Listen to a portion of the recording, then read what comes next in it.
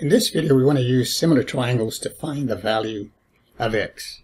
Two triangles are similar if they have the same shape and the corresponding angles have the same measure. Along with that, corresponding sides are proportional. So you can pause the video and see if you can do this, otherwise I'll continue. First, let's show that the two triangles are similar. So in the diagram, we actually have one large triangle. That would be this one here, this side here, and then this side here. And you can see there's a right angle there for that one. And then over here. And then on the small triangle, that would be this one here. Moving up, all the way around. This is a smaller triangle. You can see there's a right angle there also. So you can see that the two triangles then have one angle corresponding to them that has the same measure. You can also notice that they share an angle. This angle right here is common to both. So two of the angles corresponding to the triangles are equal, obviously, because the angles add up to 180. The third also has to be congruent to the corresponding one. But all you have to do is show that two corresponding angles have the same measure. That's angle, angle. So it's clear that these are similar. Notice again that for the small triangle, the base side here is 4. And for the large triangle, it's broken up into two parts, so it's 4 and 6. That would be 10. So now, to set out the proportion to solve for x, you take a side of either triangle. So I'm going to take the side of the larger triangle here, the one labeled x, because that's what we're looking for. So according to the proportion then, if two triangles are similar, corresponding parts are proportional. So that means if I take x over the corresponding part of the small triangle, that would be 5. That should equal to another side of the large triangle. Of course, you want to pick the side that you're given. So 4 and 6 is 10. So the base side of the larger triangle is 10. So this should be 10 over. Corresponding side of the small triangle is 4. And then you have it. So this would be x over 5. You don't have to do this, but you can go ahead and reduce it. 10 over 4 reduces to divide by 2.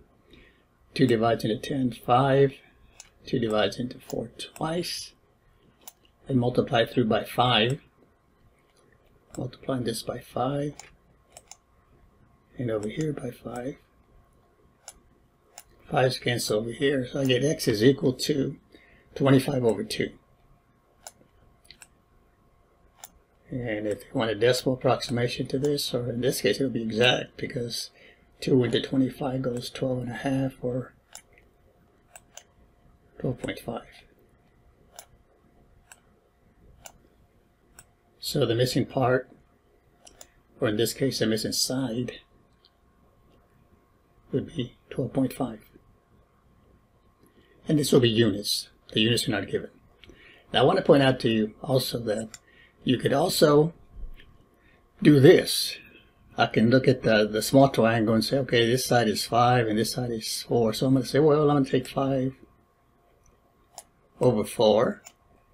And if you set up that same ratio with the large triangle, as long as you pick the corresponding sides in that order, so whatever's in the numerator has to correspond to what's in the numerator on the other one.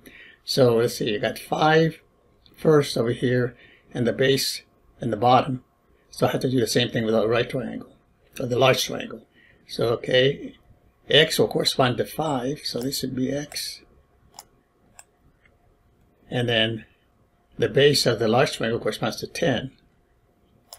So I get 5 over 4 is equal to x over 10. Looks a little bit different, but if you multiply by 10 here, these cancel out. And here you get 5 times 10 is 50 over 4.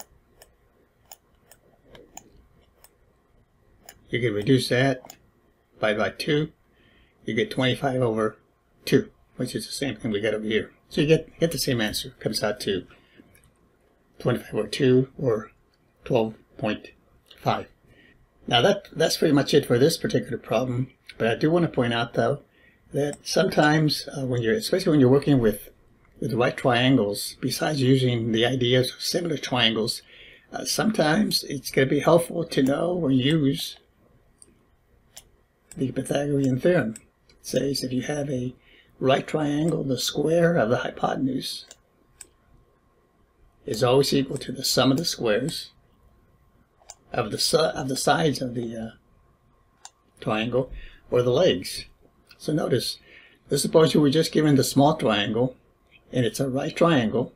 You were given one side to be 5, another side to be 4, and you want the length of the hypotenuse right here, from this point to this point over here.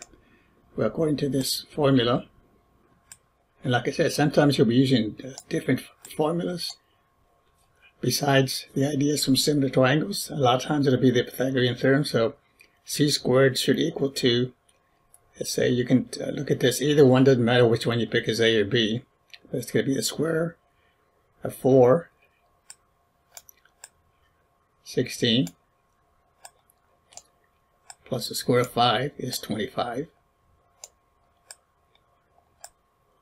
So c squared is equal to 41. So if you wanted the value of c, or the length of the hypotenuse, you take the square root of that, square root of both sides, square root of c squared is c, and then the square root of 41. Since it doesn't have an exact root, we could leave it like that. Or you could use your calculator to compute the square root of 41. But that's the solution to the problem. Thanks for watching. We'll see you next time.